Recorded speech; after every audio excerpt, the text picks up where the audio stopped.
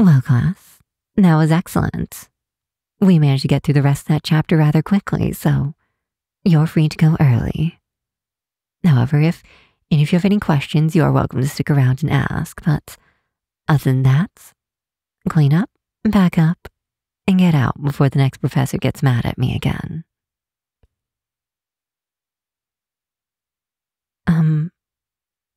I'm sorry to bother you, but do you have a minute or two? Thanks. Just wait until everybody has left. Oh, well, it's nothing problematic at least I don't think it is. I just need to ask, has something happened to you? Well, it's just, you just used to be so attentive, and for the last few weeks, you seem to be getting more and more distracted. Your test scores are still okay, though they have gone down a little bit. It's nothing to be worried about just yet.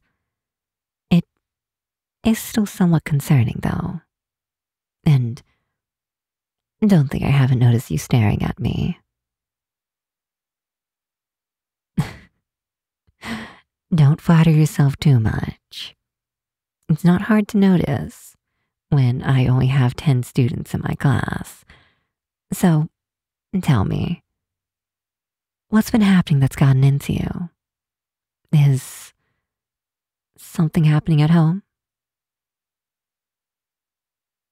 Oh, okay, not that. What? Why do I care so much? Well, that's simple. Because how you perform reflects back on me. If you end up going under because of what's happening to you, that makes me look bad. And I don't know if you've noticed, but us professors, we do have quite a vested interest in making sure our students do well. So tell me, what is it that's making you act up like this? Oh, okay, no, it's just, you hear stories about stuff like this, and you never think it would ever happen to you, but it's just a crush you have. I hope you don't mind me asking, but what is it about me that makes you feel that way? Are you just one of those people who prefers older women? Is it my intellect? The lab coat? I've heard some people are into that sort of thing. I see. I haven't heard that one before. My professional demeanor. In my experience, that's something that puts most people off. But I also suppose that explains the lack of interest. No, I'm not going to punish you for having feelings. If that sort of thing is what gets you going, you're a mature adult. You have feelings, and it's okay to have them. If I'm being honest, I'm rather pleased that you're willing to own up to such a thing.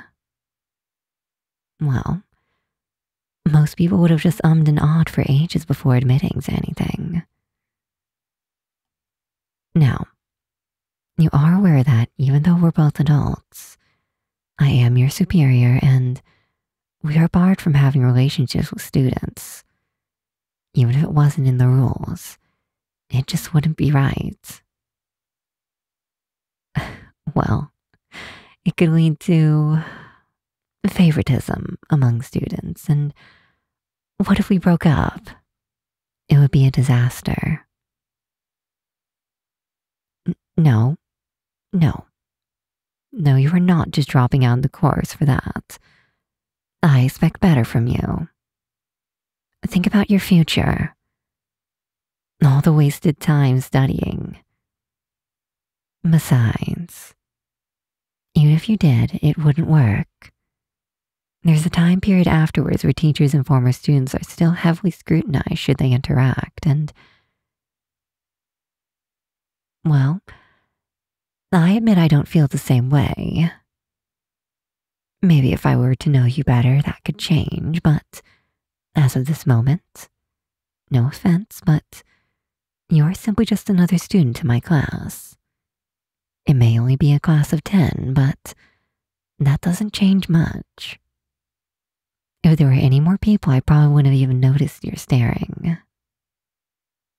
Anyways, I apologize if I'm coming off rather cynical. I just rather not get involved in teacher-student relations if not needed. Do you know how many times it's happened here? Too many times. Not so many, and they always end in disaster for both parties. And I don't want that to happen to either of us. So I'm sorry to say this, but I'm afraid you'll have to find some other way to control these feelings of yours. Yes, I know the feelings you're having are valid, but they can also be destructive. I'm not asking you to repress your feelings, just to merely control them. Besides, couldn't you find someone your own age here? I'm sure there's at least one person on this campus, man or woman, I don't judge, who would be interested in someone like you. No, don't talk down to yourself like that. Here, if I have to list a few things, then before you got distracted by me, you had some of the highest grades in the year, and you've demonstrated multiple practical applications of your skills in IT, laboratory work, and communications. And your summer experience as a lab assistant demonstrates that you're highly motivated. I've heard you've already gotten some job offers, too. That's not something a lot of people can say they have. So no, there are plenty of good things to see in you. So I don't doubt you'll have any trouble finding a partner here. I see. No one else catches your eye. Well, hopefully you'll be able to control these urges and your results will go back to normal.